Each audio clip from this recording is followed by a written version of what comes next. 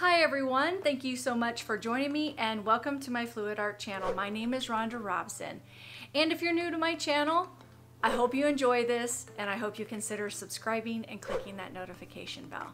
Okay, so I am starting a series of bloom experiments, and I really have been trying to get that technique down. I still don't have it down, but I've made some really cool, I don't know, they're little 8x8 experiments. I love this color palette that I discovered along the way. In this series, you're gonna see me as I develop that color palette, as I develop the way I do my bloom techniques. And I'm still not happy with the final results when they're dry, but I'm getting there. So let me get you started on this series. There's gonna be 12 of them in a row. They're little mini videos, and I think you're gonna like this series. Okay, so this one is the first one. I like it. I learned some lessons from it. What I realized that I didn't like the charcoal gray in it, so I took that out over the next few ones. But let me show you this one first. All right, well, let me get you down the canvas. Bye for now. Bye. Hey everyone, well, welcome. Today we're going to, as I talked about in the intro, we're experimenting. We're experimenting with the bloom technique with Tammy Anderson's recipes, yet I'm using my own based on some of the stuff that I've learned over the last few years as well. Plus the types of products that I actually have in my possession. So today we're going to be utilizing Sherwin-Williams Interior Semi-Gloss as our base coat. I also have Sherwin-Williams Semi-Gloss, Interior Semi-Gloss Base B as part of my medium with my polyurethane Minwax water-based clear semi-gloss. Now, I think Tammy uses gloss, if I remember correctly, and I'm using semi-gloss. So again, as we all kind of create our own things that work well for us, you know, we experiment, and that's what today is. It's an experiment. And so I've got small canvases, little 8x8 canvases that I have on my turntable here, which is actually brand new. I just got it a couple weeks ago, so I'm super excited to use that. I have taken that, you can see it's brand new. Look at that shine. So it's a cake icing cake, you know, so cakes sit on it and you can ice stuff, but it works about the best. I had a turntable when I first started, little Lazy Susan, and it didn't work very well. And I have these two paint sticks stuck by duct tape underneath. Here, I'll quick show it to you. So underneath, right? So that way I can either turn it or I can try to stop it a little bit too if I really needed to, okay? So I also have this silicone mat that I cut out, just greater than the circumference of the cake icing cake. It's not a cake pan. I keep trying to think of it as a cake pan, but it's not. Anyway, it's a cake turntable thinger. So anyway, we are going to do that. I have my paints already mixed up over here and ready to go. I have this Arteza purple. I'm gonna get my glasses on because I can't see. And I probably need to stop yelling because I have two new toys today that I'm playing with. I'm playing with my new Lazy Susan, or my cake top thing, and then I have a new mic, which I used to have to almost yell at my camera, and now I don't have to. So, but I have Arteza. This is a Pearl Royal Purple, that's kind of pretty.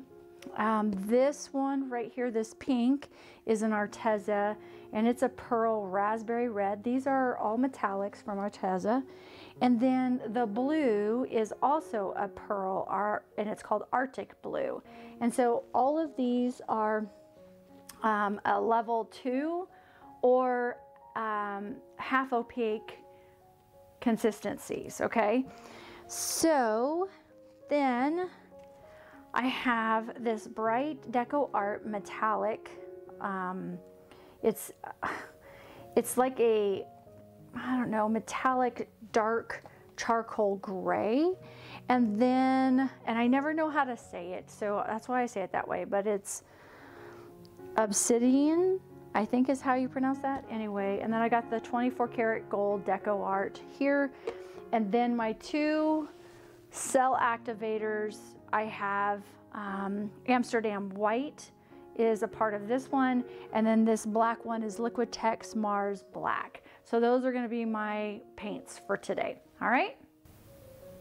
Okay. So now that the picture's done, I'm going to put this stuff off to the side, and we're going to start with our white.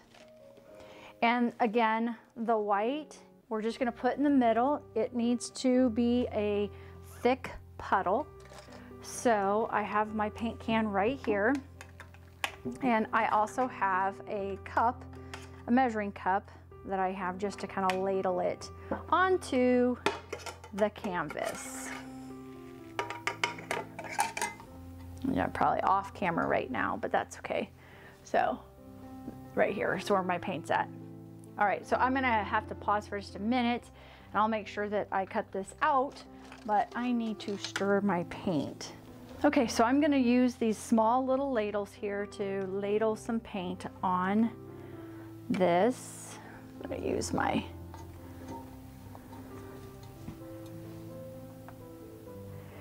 I'm just gonna put it right smack in the middle.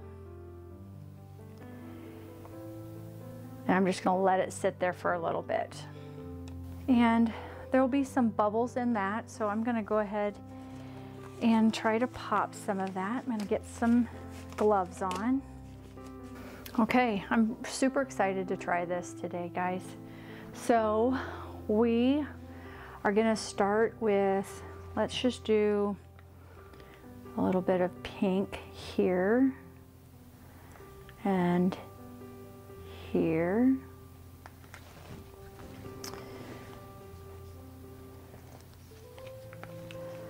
I'm gonna do gray there.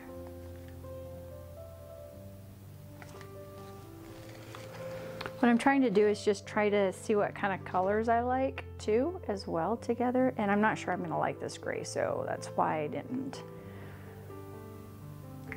want it on all of them.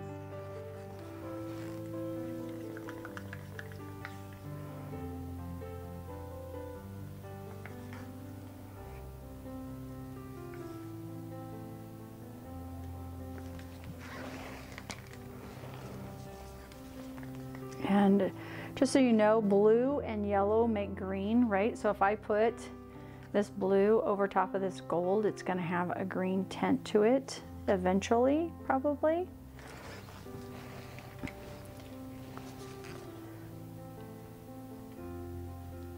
And this is probably too much. I'm just trying something here, right? Okay. So this first one, I wanna do white. So let's put the white here.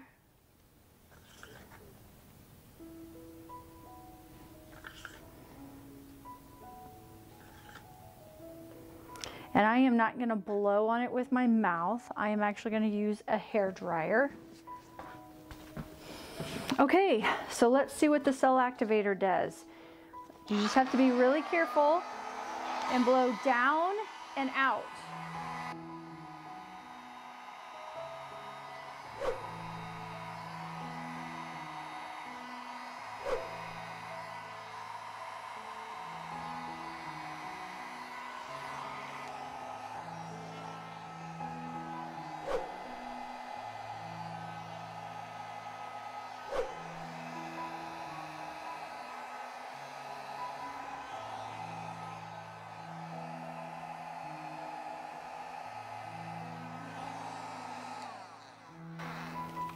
Okay, so I'm just gonna let that go. So there was too much paint on this. This is just a nice little reminder not to use too much paint. So I'm just gonna let it, it's making the cells, but just not like,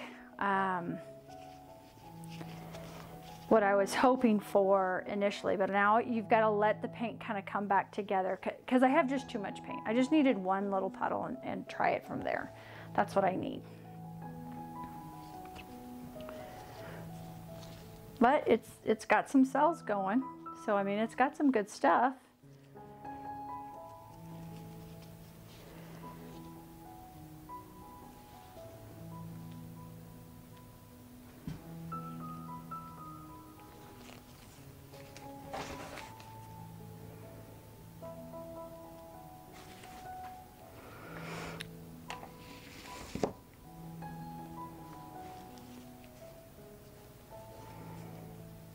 All right, so let's go ahead and start spinning it, right?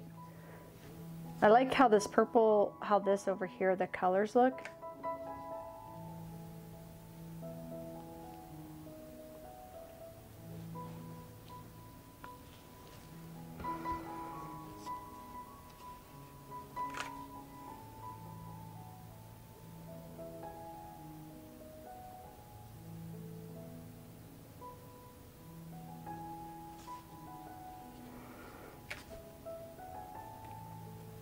There we go. Got it coming off sides.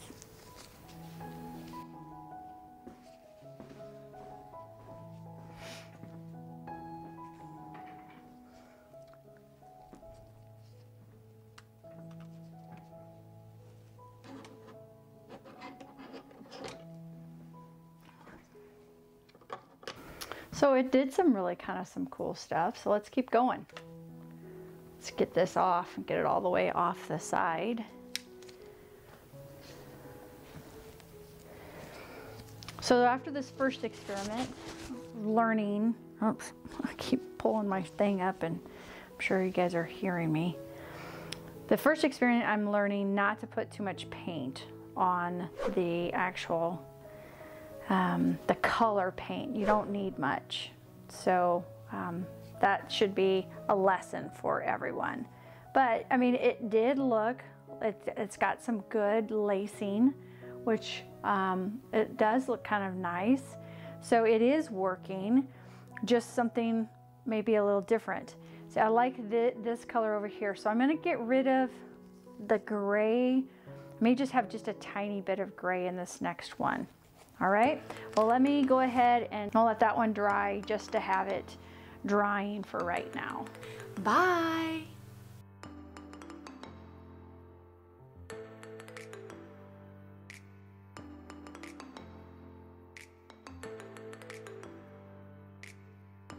Thanks for watching, and if you're new to my channel, please don't forget to subscribe and click the notification bell so that way you can get notified when I have a new video up.